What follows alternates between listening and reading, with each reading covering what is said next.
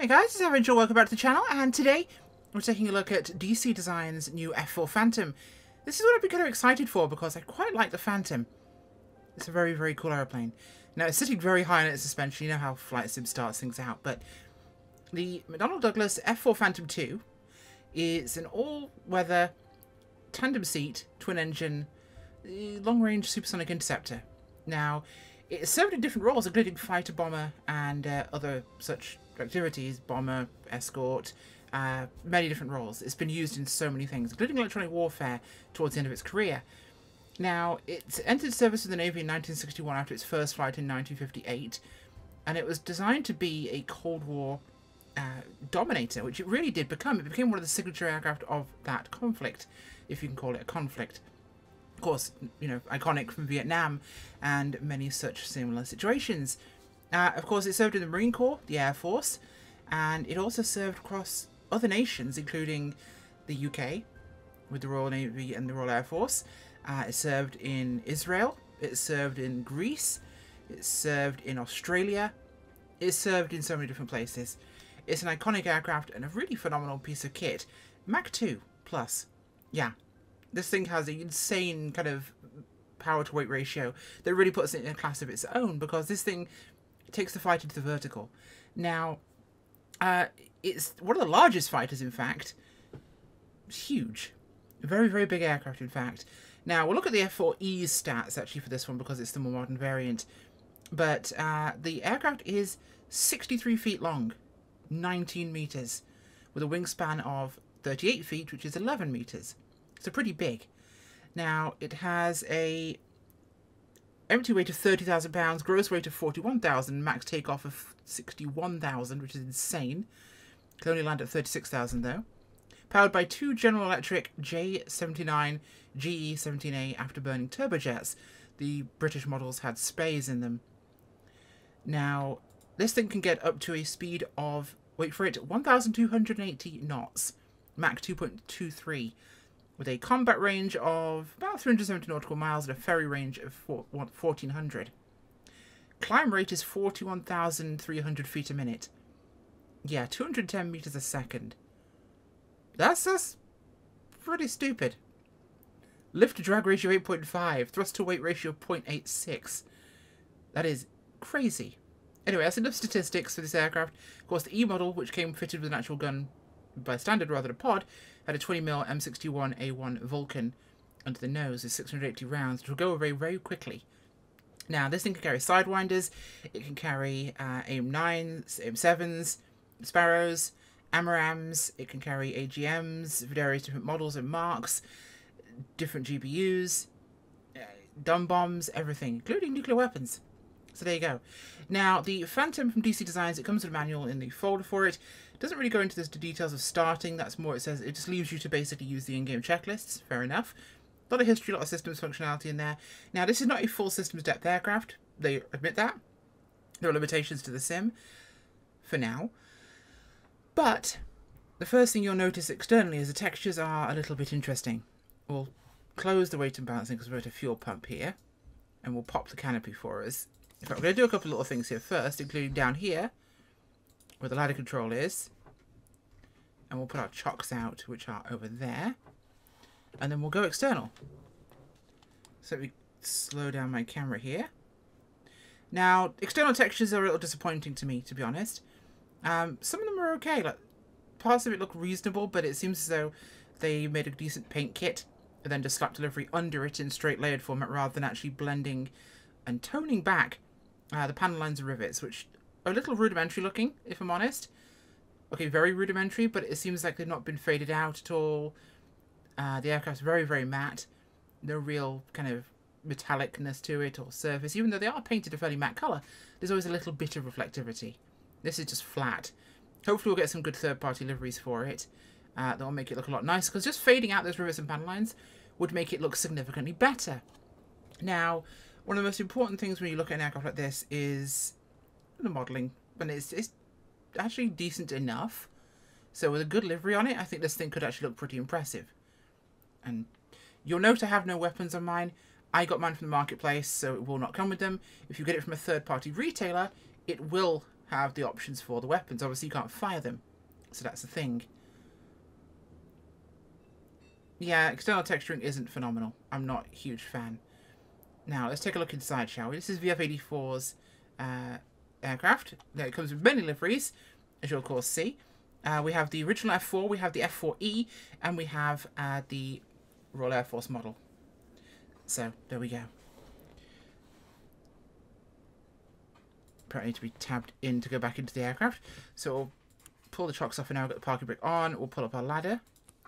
We'll leave the thing open. So I'm going to switch off one of the throttles here, which you can hide with a button here so we can get to the starter buttons and various other options for the aircraft. So we'll make sure our generators are in fact on. Electronics are on as well.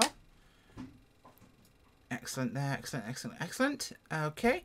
And we will make sure we get the ignition on for both engines. And then the engine starters are engaged as well. We'll get this done as quickly as we can here. We'll put that back in visibility.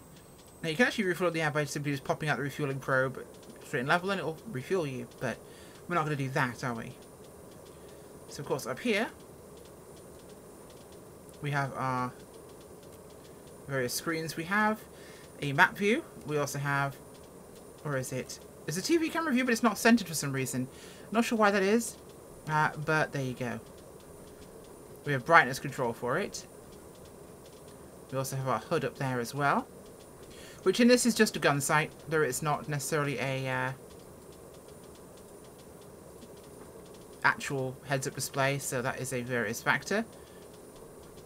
Actually, I forget how I actually turned this on. Did I just turn everything up? I think I just turned everything up.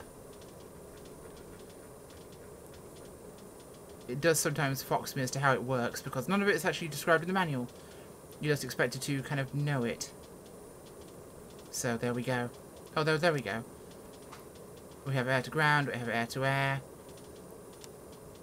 And various other controls. Cool, so that's operational. We'll move this back to our map view. We have radar as well. We'll put it back on map. So the engine should be firing up now, when they think about it. Make sure our stuff is in the right positions here. We should be getting an engine light, which I'm not getting, which is the interesting part here. Because I followed the instructions it gave me, which was the engine starters and other settings there. Those should be good to go, one might think.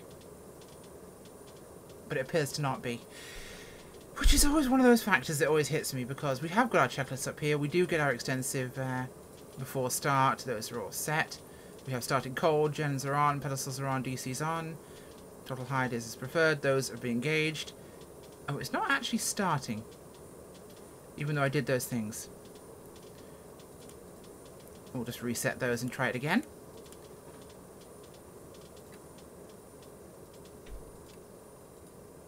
Right, so ignition switch on. On. Then we go for engine master. Left and right, on. And then go for engine starter, 1.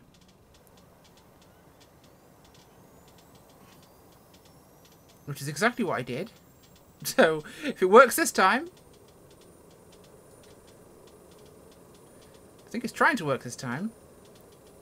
But it doesn't seem to be indicating that it is. And that'll be a matter of simply starting the second engine after we get 50% or higher on the N2.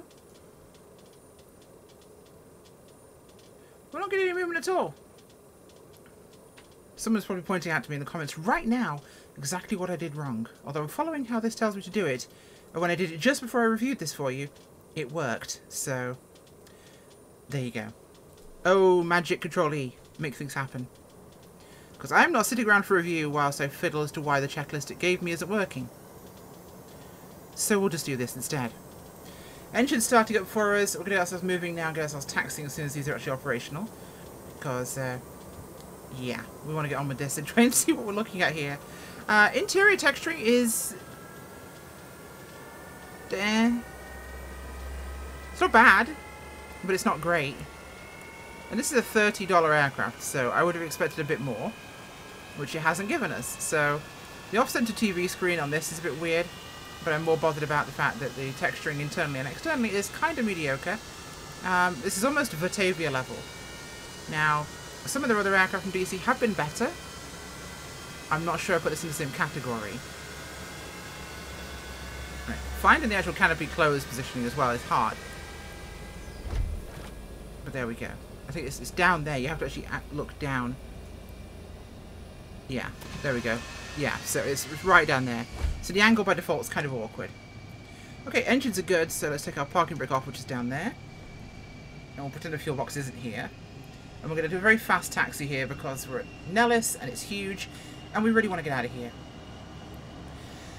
Like I said, I really want to like it because it's a Phantom.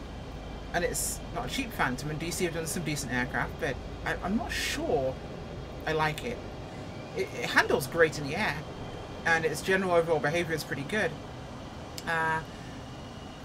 Again, we're going for a very fast taxi here. I need to get off the ground ASAP. We do have our wing fold down there. It does function.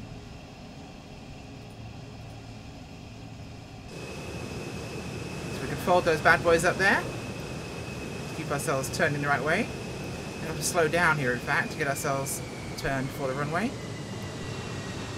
It just doesn't look quite right with that texturing. It's just not right. Uh-oh. Uh-oh. Spaghetti-o. There we go. Thank you. Let's get the wings down and locked. Shouldn't be taking off with those up, although I'm pretty sure the Phantom could manage it. Weird enough. I know an A7 once took off with its wings folded. Or they weren't properly latched and they folded on takeoff. That's a shock for the pilot looking out the window, right? So we're looking at about 170 for takeoff, and then we're pulling our gear and flaps in before 250. So we'll go one notch down on our flaps for takeoff, and gear will come up immediately after we clear the ground. Now you will get audible kind of AOA warnings with this aircraft on approach and flight, so something to be very much aware of. As I'm overshooting the centre line immediately, because I'm still not quite used to taxiing this thing yet, so we'll just recenter ourselves.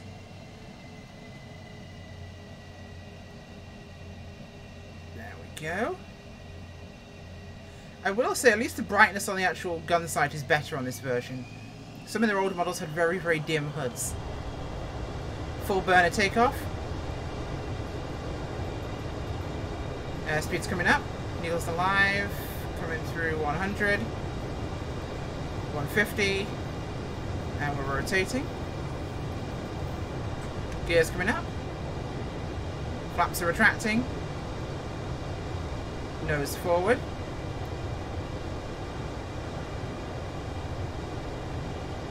.400 knots. Let's go up, shall we? Got a full burner takeoff here.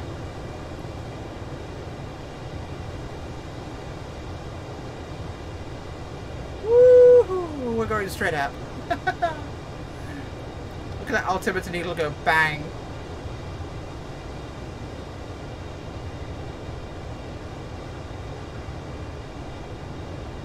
We've still got plenty of airspeed here.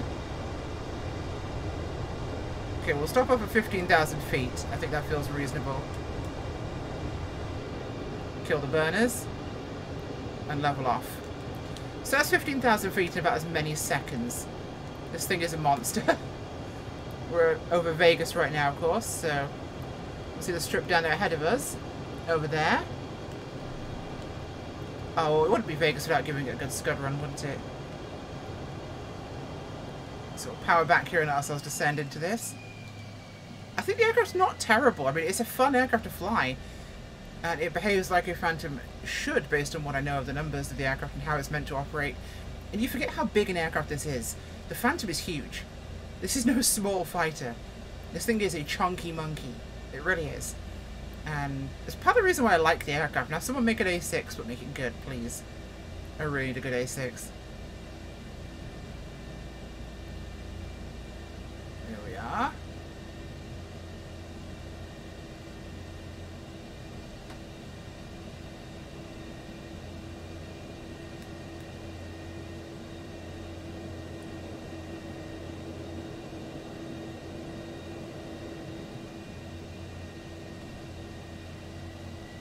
There we go.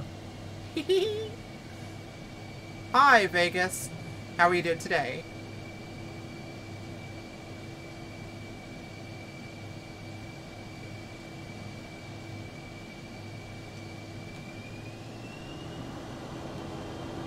So let's snap our necks off with a super high G-turn. We're looking for 500 knots for manoeuvring and turning. We're losing a bit of speed there, so we'll try and maintain that. Head back towards McCarran. Now my overhead brakes aren't fantastic, so I'm going to set up for a long run in towards McCarran. It should be good for us. But the aircraft does fly, and it is fun. Like, it flies well. We of course had Batavia's A4, which is an aircraft I really wanted to love, but it did not feel like an A4. This flies more like a Phantom in any other game I've flown Phantom in.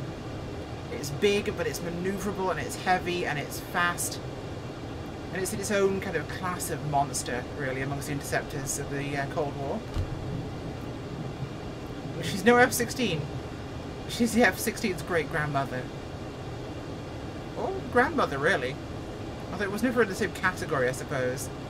I suppose you'd say it's the great-grandmother of the F-18. Right, where is McCarran? Oh, right in front of me. Looks like we'll attempt a brake, because we're already lined up for the centre line for the pattern. So we'll attempt that brake here. So we're going to slow down for 350, 400 over the field, which we're exceeding right now. So let's pop out our spoilers. Under the wings.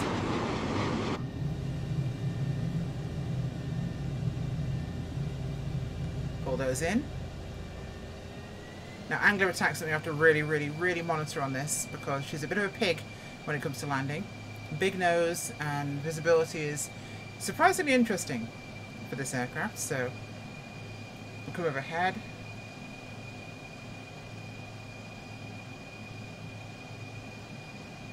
About the right altitude. There's Las Vegas Speedway over there. Great NASCAR track, although very slippery off too. Okay, let's brake, 4G brake for the downwind.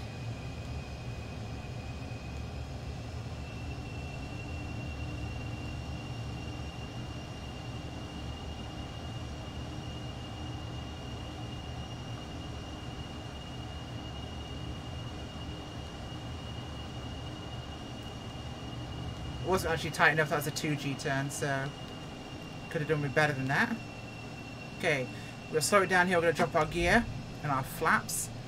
We want to keep our speed up here so we can maintain and control our angle of attack a lot better. Now we're going to trim the aircraft in this configuration so we have actually got a nice neutral maneuverable angle. So I need a lot more power here to maintain with this configuration. Angle of attack is upset with me, so more power on. She's very draggy in this configuration. Yep. Let's just kill my concerns with power here. Notice the warning stops as the angle of attack drops down again. I'm almost having to go into burner to maintain attitude with this. We're a little bit lower than I'd like to be right now, so yeah, it's not impressed with me. I'm going to reduce my flaps actually. Okay, let's roll around here for that setup for final.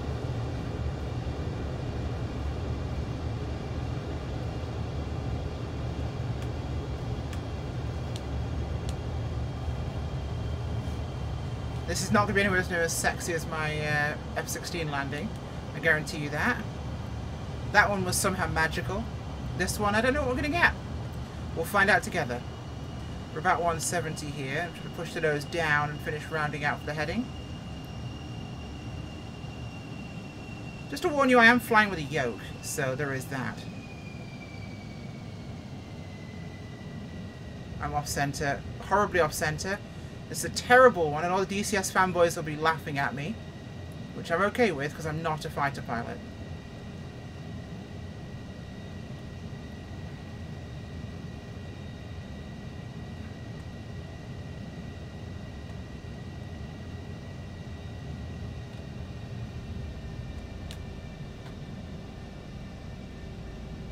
No, go back up again.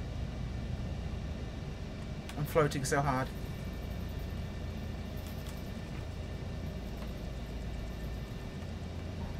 There we go.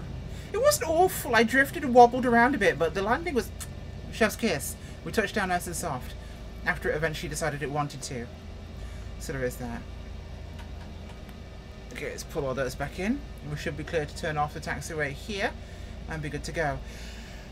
It's a lot to learn. It's definitely a very unique aircraft in terms of how it wants to fly, and especially its behaviour with flaps and gear out is very different. It really doesn't like a lot of things when you have a lot of flaps out. But overall, it's a fun aircraft. Is it a $30 aircraft? No, it's a $20 aircraft. If I'm brutally honest, it's a $20 aircraft being sold as a $30. I don't think it has enough features to warrant being that price. And considering what we just got for $50 from A2A and Just Fight, external textures are lacking. The internals could be forgiven, and I'd be okay with the internal textures in here if the external was about the same quality or better. But like, I'm seeing low resolution. I'm seeing some stretching in places. There's a seam in the texture map right there, right in eye line. That is not forgivable in my eyes, because that's right where you can see it, and the texture that's been used to give some metal detailing is cut in the middle. So there is that. I do like it though. It's fun, and I will probably fly this around a lot as a fun fighter to fly, especially learning to master the actual landing characteristics of this aircraft and not ballooning so hard. But it's not a $30 aircraft. I hope it'll be improved. I mean, honestly, the external textures, you could get a big improvement, and this is me talking as a texture artist here, a huge improvement, simply, and hear me out here, shut those down, you could have a huge improvement on this aircraft by adding a tiny bit of alpha and specularity to the external textures, just to take the edge off the matte sheen. Leave it matte, but just take the edge off it, and drop the opacity on the panel lines rivets 50%.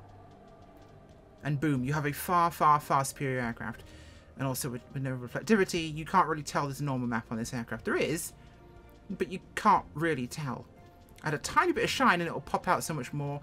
Tiny bit of shine and those rivets will pop out. Look at the tail fin surface there. The detail you can see just from the actual reflectivity of the bare metal. I'm not saying that level of shine, but just a nudge. And you drop the opacity on those textures 50% for the panels and rivets, it'd be perfect. Well guys, hopefully you enjoyed this review and or laughed at my landing, which is fine, I'm okay with that. Otherwise, this is the DC Designs F4 Phantom with the F4E and the RAF model, the FG, whatever we called it. Bye!